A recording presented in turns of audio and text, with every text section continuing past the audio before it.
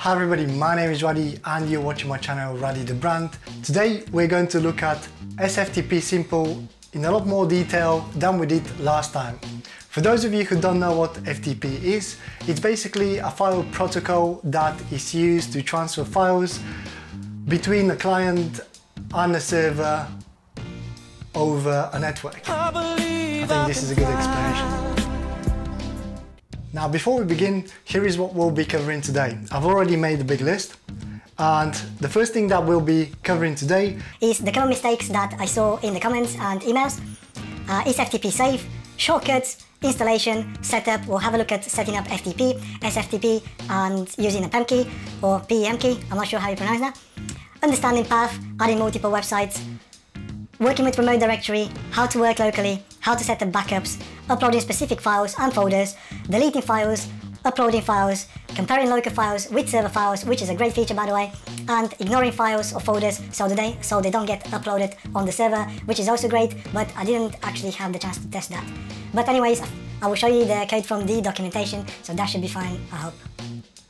Okay, I think that's everything on that list, and at the end of this video you will be an FTP master, and if you want your diploma, please email me and I will send it back. Now, for those of you who have already watched the previous video, you probably already know how to set up your FTP stuff, and you might not want to watch the first part of this video. So you could definitely skip ahead and have a look at the points that you're interested, but don't skip smashing the like button, subscribing to my channel and saying hello in the comments below. Now let's jump on the computer and get started. Welcome everybody, let's get started with this video. I have Visual Studio Code open here on the screen, and the first thing that we need to do is install the Ftp-Simple extension. To do this, we can go here on the left side of the screen and press on the extension icon, or you can use the shortcut which is Ctrl+Shift and X or Command+Shift and X if you're using Mac. So let's open the extensions panel, and inside here we need to search for the extension which is Ftp-Simple. The one that I want to install is this one here. It has the red and blue arrow, and to install it we can simply press here the install button, and that's it. So the Ftp-Simple is now ready to use. Obviously, before you start using the extension, have a look at some of the functions, some of the available commands and the configuration settings, because there is a lot of options and I probably won't be able to cover absolutely everything, but I'll do my best. So first of all, let's have a look at the setup and how we can add our connection information. Obviously, go to your web host, create a new FTP account, and make sure you have a note of your host name, of your username, password, and so on. First of all, let's close the extensions now, as we won't need it anymore. Let's close this as well, and let's press F1 on the keyboard, and this would open this Visual Studio Code menu. And to configure the SFTP-Simple, we can simply do ftp-simple columns and then config. Obviously, because I've used those commands recently, they're at the top, so you won't have to type them all the time if they're recently used. But first time, the one that we need is the config. And let's press enter or just click on this, and this should open the ftp-simple-temp JSON file, which is basically the configuration file. I will go through this step by step, and I will show you another. Now I will go through this step by step, and I will show you an alternative ways of connecting, and I will show you some of the mistakes and so on. So we're gonna have a few different use cases. Now the first example that I'm going to show you is actually going to be connecting to my personal website, which is called radithebrand.com, and the name here is not so important, but if you're gonna have multiple websites in here, it's obviously best to be organized, and this is what the name is for. So I'm going to type Radi the Brand, and I'm just going to call this FTP. Now for the host, obviously this will be different depending on what host you're using. You might have to use FTP dot with the domain name of your website. You might have to use the host IP, and Obviously, I can't cover every single host. The settings will be slightly different for everybody, but when you create a new FTP account, usually that would give you your host, your type, your username, your password, and so on. So for mine, I'm actually using GoDaddy, and my primary domain name is ruddy.co.uk, and I believe this is why the host for me is ftp.ruddy.co.uk. But as I said, yours will be totally different. Because I'm using FTP, the port for me will be 21, the type will be set to FTP, and the username I've already created for myself, which is ruddythebrand@ruddy.co.uk, and the password I've already set up as well. So I'm going to copy and paste this in here, and then we have autosave, which means which is set currently to true as default, and this means that every time I'm working on a file and I save it, this will auto-save to the server automatically. But if you don't want that to happen, you can obviously set this to false, just like this, and that won't happen. You have to push the files manually, and I'm going to set mine to true, by the way. And then we have a confirm setting here, which is set to true at the moment. And what that means is every time you save and Ftp-Simple want to push the files to your server, this will ask you for a confirmation, which is kind of annoying, and I want to set this as false. So I don't want every time I save to ask me, oh, do you want to push the files to the server? So I'm going to set this as false, and the path is the actual path of where you want to go inside of the root folder. So let me show you an example. So this is my web server here. As you can see, I have a lot of folders. I have some subdomains, I have some other domain names, and this is one of the domain names that I have on this server, which is called ruddythebrand.com. And I've actually configured my FTP details to go straight to ruddythebrand.com. And now if I was to create another folder in here, let's say I want to create a folder called website. Let's create this folder. And so if I wanted my connection to go straight to this website folder, I could simply go here to path and just put website just like this.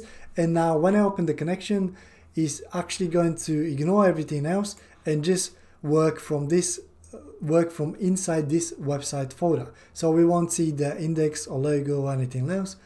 And the same goes to if your FTP account opens the whole root of the server, which for me is home total manager, because it's a shared hosting, then I would see all those folders. But if I wanted to work in ruddythebrand.com, then I can put /ruddythebrand.com, and that would work absolutely fine as well. Now I don't want this folder here, so let's remove it quickly, just like this, and let's go back. Now let's remove this to the default folder, to the default path. Now one of the questions that I had was, is FTP safe? And the answer for this is that with FTP there is no encryption. So when possible, try to use SFTP or any other methods. Now let me show you how you might want to set up another website, and let's use the SFTP example. So if you wanted to set up another website, we can simply copy the settings from here and just put comma and then paste below. And then obviously we need to give it a different name so we don't get confused. We can maybe call this one Ruddy the Brand SFTP, just because this is going to be an SFTP example. The host might be just like this, SFTP. I don't know, because I haven't got that set up. The port in this case, because we're using SFTP, this will be 22, and the type will need to be changed to SFTP as well. And then the username and password, obviously that will be created when you create your SFTP account.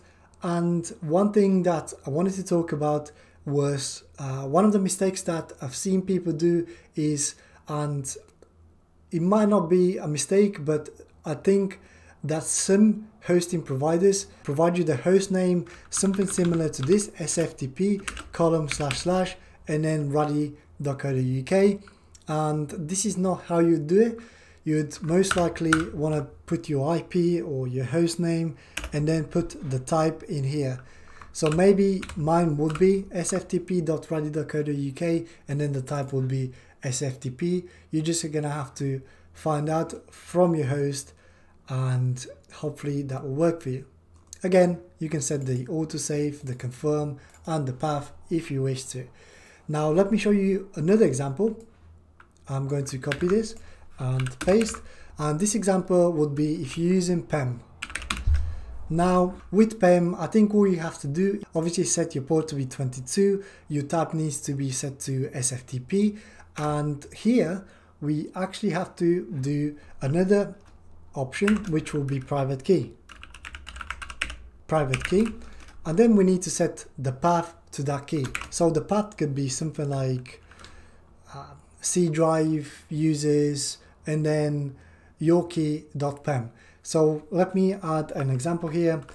Add path to key, then slash, and then your key.pem. So this is how you'd add PEM, and obviously we have username underlined here, and this is because we need to put comma after the option. For this video, I'm not actually going to be using PEM, so those details are invalid, they won't work, and I won't be using SFTP, so those details are invalid as well, they won't work even if I try to connect, but I will be using FTP, and hopefully those details will work. And let's have a look whether they work and how to connect to a server. So I'm actually going to use those two websites here just for the example, and I'm going to save this file. Now, if I wanted to connect to my server, what we have to do is press F1, and we can simply start with the remote directory open to workspace. So obviously I have mine in recently used, but what you have to do is type ftp-simple, then colon, and then start typing remote, and this should pop up for you, remote directory open to workspace. So let's try this, and then this straight away is going to ask you, okay, which website do you actually want to open? Do you want the Ruddy the Brand FTP? Do you want Ruddy the Brand SFTP? Or do you want Ruddy the Brand PEM? So obviously you'll probably most likely have different websites, so they're going to be different names, and the one that is going to hopefully work for me is going to be the FTP. So let's press enter or click on the FTP, and it's going to ask me which directory do you want to open. Do you want to open the current directory, which is the root? And I'm just going to press enter on this as well, and as you can see, Visual Studio Code actually refreshed and it opened the files for me here on the left side of the screen. And if you noted earlier, I only have two files on this, which is index.html and logo.png. So let's go back, and I can actually, if you don't have the Explorer open in here, you can simply open it from here. It's the top icon on the left side, and you should see this open. If I wanted to edit this file now, I can simply open it, and this is a very basic page. So if I was to go and visit my website first of all, you will see that I only have my logo and a background color. So let's change something. For example, let's remove the background color, and as a default, the background color will be white. So I'm going to delete this and save the file with Ctrl and S. So now, because I have autosave set as true and confirmation set as false, the file should be uploaded on the server, and if I go back and refresh, you see that the background color is now white, which means that the file was uploaded successfully. And let's change it back to black, and let's set the image to be, I don't know, max width to be 400 pixels. Save this, go back, refresh, and as you can see, this is the live website, and the changes were made immediately. So the extension is actually working well. Let's go back. Let's change it back to 600 and leave it. Now, one problem that many of you might face is inputting the wrong FTP details. And I've already talked about how to do it with SFTP or FTP, or how to add your PEM file and so on. So the next thing I wanted to show you is how to actually debug for any problems, or to see whether files are being downloaded or uploaded or backed up and so on. So first of all, let's go and open a new terminal here, new terminal. And this will open the terminal here at the bottom of the screen. Now, one thing that you might notice in here is that all files were actually downloaded in a temporary folder somewhere in the C drive under users range, and then the remote folder is called remote-workspace-temp, and there is a long ID. So if you wanted to visit this folder and see what's going on, we can actually copy the path, go to my computer and just enter the path here in the window, and this will lead us to all the files that were downloaded. And obviously the folder mark will be slightly different, but you would say it under in the terminal, so you'll know where to search for your files. But one thing that you might notice is that the logo.png is 0 kilobyte. This is because these are only temporary files, and if you want to download them, you actually can do that. So if I was to go to the PNG here, right click and do download in working directory from FTP server, and then I have to select which FTP I'm going to use, which website, first one, and then the current directory I need to choose, and then this directory is the temporary directory that we were just looking at. So let me click this, and this is going to pop up that the file already exists. Do you want to overwrite it? So in this case I'm going to press OK, and let's see what happens.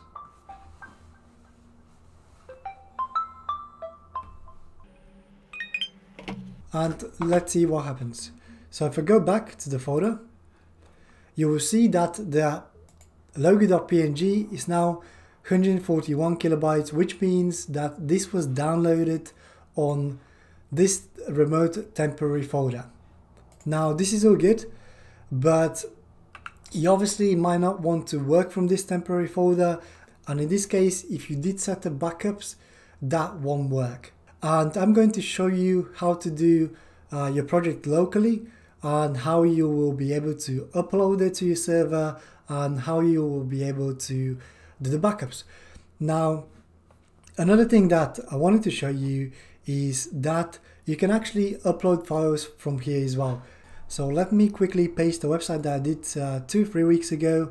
It's the Blizzard one, and the reason I'm pasting this website is because this one has quite a few files inside, a lot of images, so this should take a few seconds to upload, and I will show you the console as well to see whether the websites are being uploaded or whether there are any errors and so on. And first of all, let's go to the output, and this is where you'll be able to see of what's going on with Ftp-Simple. But to see this, you can go to output, and then under tasks you can click Ftp-Simple here. So now that we've selected Ftp-Simple, you will see the Blizzard files added to this folder. And also if I scroll up to the top, you will see that you will see when I started the connection, you will see that the connection was open, and you will see that some files were downloaded. Now, if you try to connect to your web server and you have an error, this is where you can see the error. And the error will be most likely misconfiguration. Maybe you've added the wrong details, maybe using SFTP instead of FTP, maybe using FTP instead of SFTP, and so on. You get the point. Now, because I added all the Blizzard files in here, and if I went back to my server and refreshed, so let's refresh this folder, you will see that they were automatically uploaded to the server, because those files were new files, new written files, and I didn't have to press save. They were already added and uploaded to the server. But let's say I actually wanted to update something, so I could go to Blizzard, I can go to index.html, and I can, let's just change the space. I'll do that, save it, and this will be now uploaded blizzard/index.html, and this is all working perfectly well. Now you might be wondering here, what if you wanted to change the actual temporary folder? You don't want it to go under C, users, range, app data, roaming, code, users, global storage, and so on. You want it to be somewhere that you can access quickly and easily. We can actually also do that as well. So let me put this down a little bit. And the way to do this, you can go to File, then Preferences, then go to Settings, and under Settings we have to find Extensions, which is here at the bottom, and then find the Ftp-Simple extension, and then here under Remote Workspace is where we have to add the folder of which the website will be saved. And let me show you. So first of all, let's pick a hard drive. Obviously on Mac will be slightly different, I believe, but it's more or less the same. You just have to pick a directory. So for me, let's go with this Samsung SSD hard drive. I'm going to go in here and create a remote folder. So I'm going to create a new folder, and let's call this one remote. Okay, so this will be a remote folder. And if I go inside here, then you'll see that this is under e/remote. So I can technically copy this and paste it in here, and maybe do another slash like this, so the files go inside this folder. Okay, this is all good. We don't have to save. We can just quickly exit the settings just by closing them, and that's fine. Now, next time we open the connection to the FTP, instead of downloading it in here, it's actually going to be downloaded in the new folder. Let's have a look. Let's try to refresh first of all, and nothing is happening. That's fine. Okay, let's press F1. Let's go to remote directory, open to workspace, and let's select the first website, write the brand FTP, and then let's open the current directory. Let's see what happens.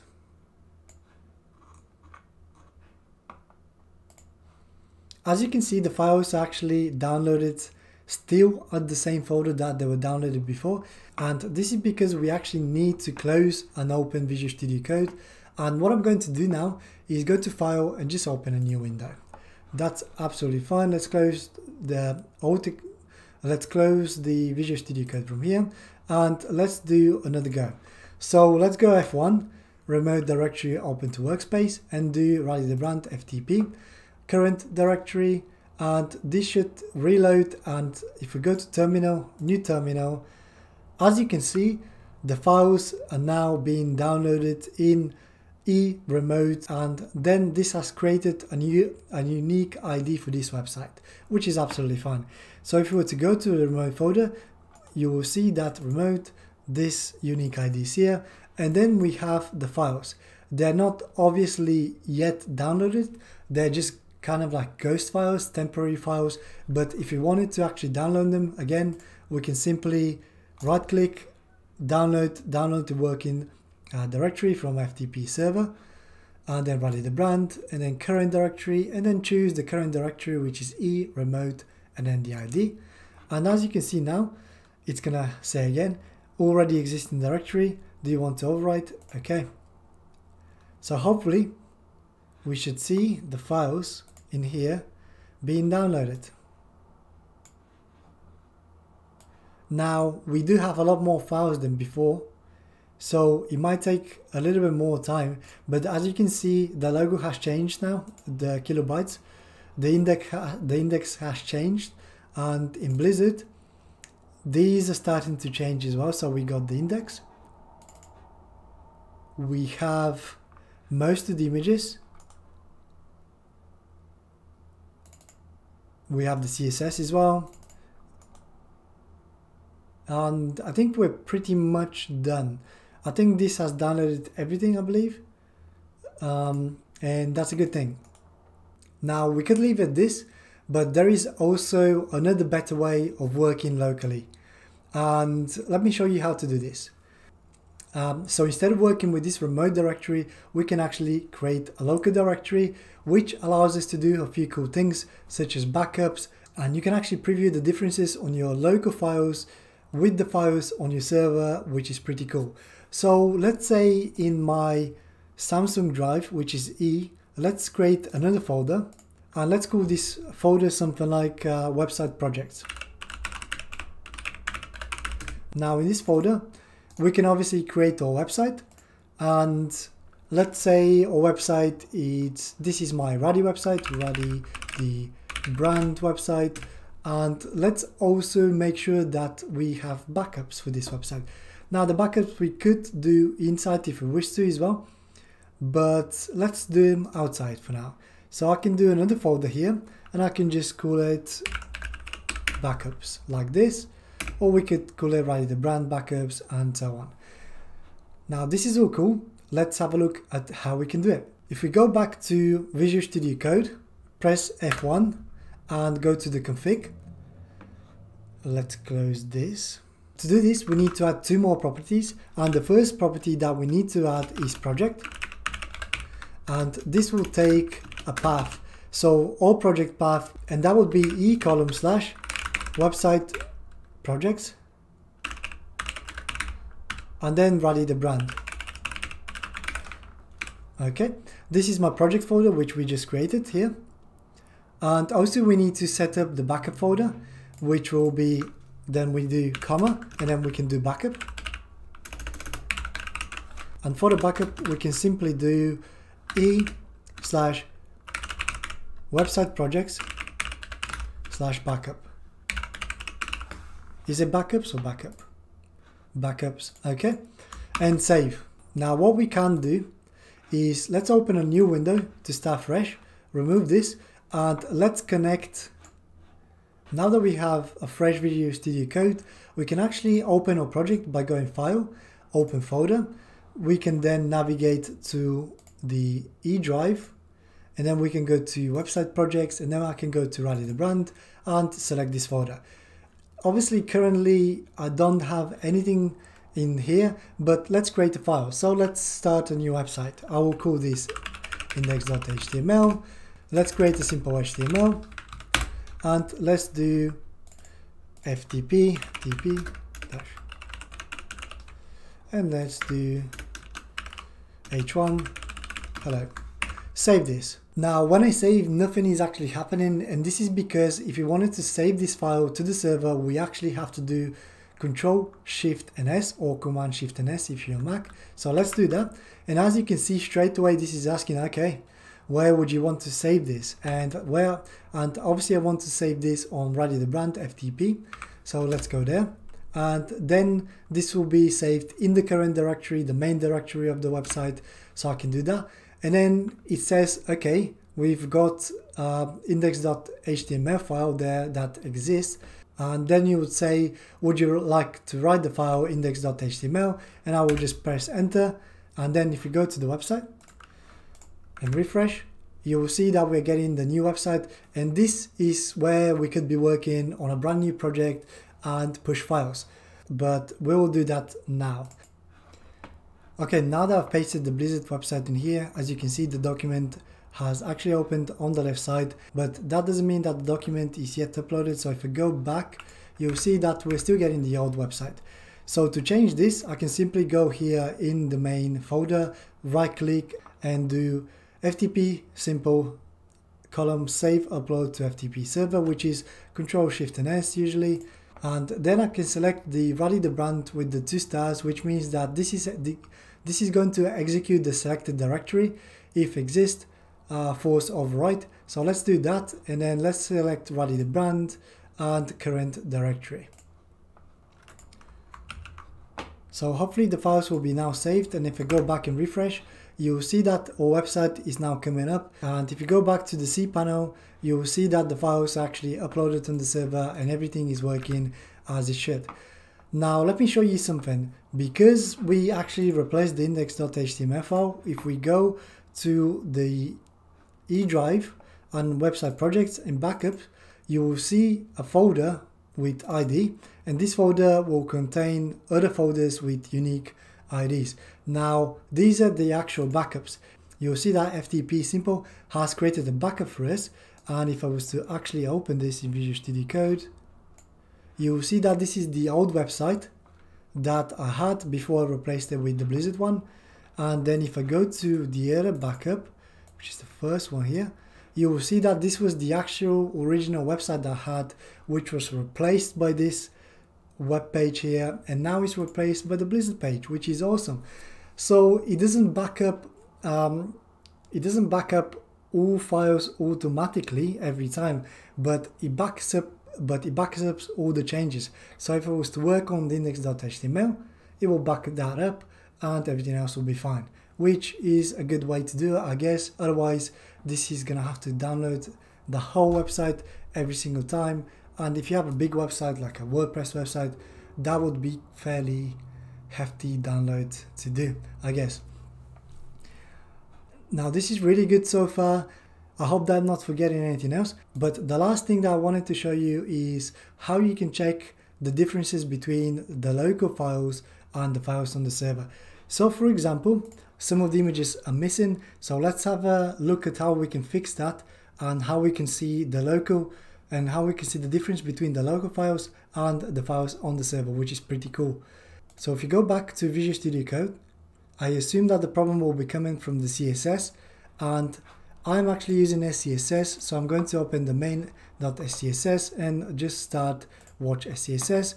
But don't worry about all this, I'm just going to make a bunch of changes and show you the difference.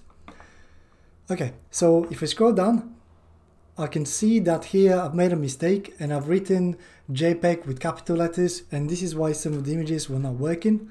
But I think this needs to be JPEG with small, like this, and let's change them everywhere. Okay. Now that I've changed the SCSS file, I could simply upload the whole directory of the website, or I could simply upload the main.css file by right click and save upload to FTP server. So let me show you how you can upload all of them. Right click on here, save upload to FTP server, then click right at the brand, execute the selected directory because you don't want to recreate that directory, and then select the first one for me, FTP, and then upload in the current directory. Now if you have a look at the output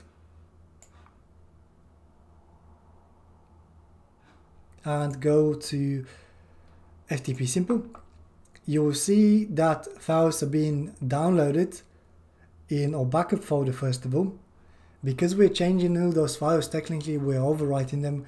All those files are being downloaded to our backup folder, which is brilliant. And now the files are actually being uploaded to a folder, and at some point we should have, okay, they have been, all the files are now being uploaded. And if we scroll up, we will see that our CSS was uploaded.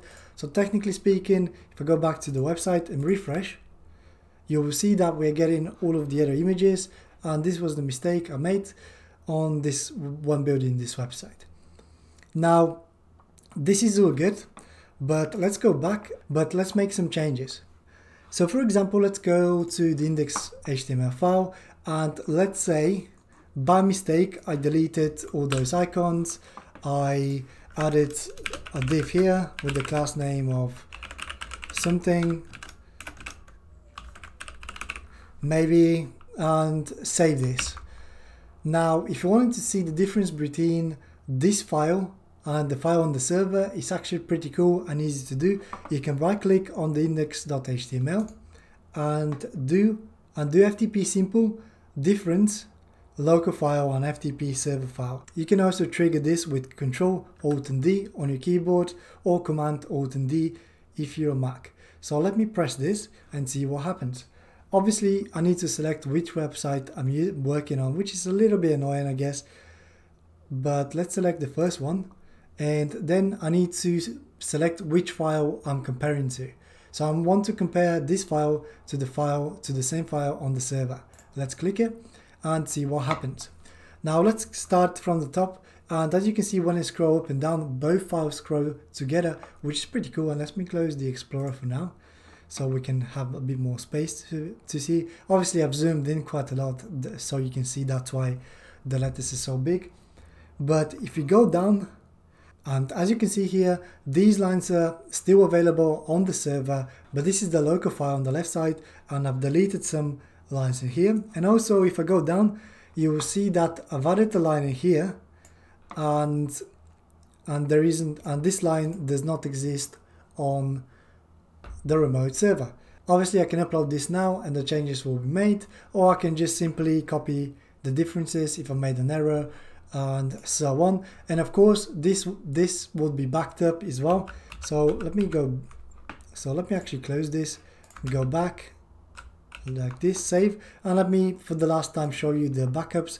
So if you go to backups, click on this, you will see that we've created quite a few backups now, and they're all spaced out under date modified. So if I do right click view, if I do right click sort by date modified, the last backup is this one here. So let's have a look. As you can see, because we overwritten all the images, they're here now. Because we overwritten all the styles, they're here now. Because we overwritten the index, it's here now, which is really good. So now, as you can see, there is nothing stopping you from creating files here and adding folders and uploading straight away to the server. But one thing that I didn't show you is deleting files. Now, if I was to actually delete the index.html file, if I go right click and delete, this actually won't delete the file from the server. If I wanted to delete the file from the localhost, then that's fine. From your local machine, then that's fine, you can do that. But if you want to delete it from the actual server, you're gonna have to right click on the file and do the Ftp-Simple delete, and this will actually delete the file. So let me show you. I will click this, select right the brand FTP, and then click index.html.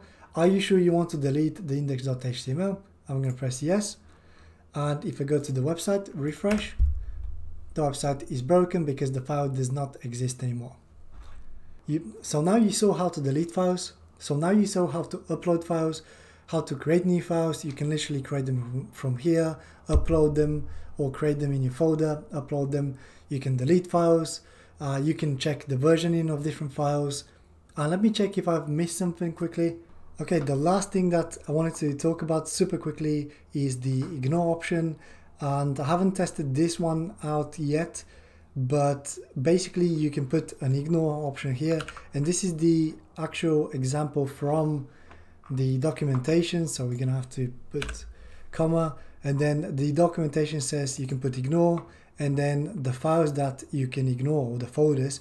And for example here, it's a very good example where you probably wouldn't want to upload your Node modules if you're working with Node.js.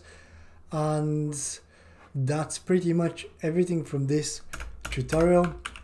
I hope you liked it. I hope it was a little bit more informative than the last one. I think that I covered pretty much everything that I can think of. Thank you very much for watching. Don't forget to smash the like, subscribe to my channel, and say hi in the comments below. And I will see you in the next video.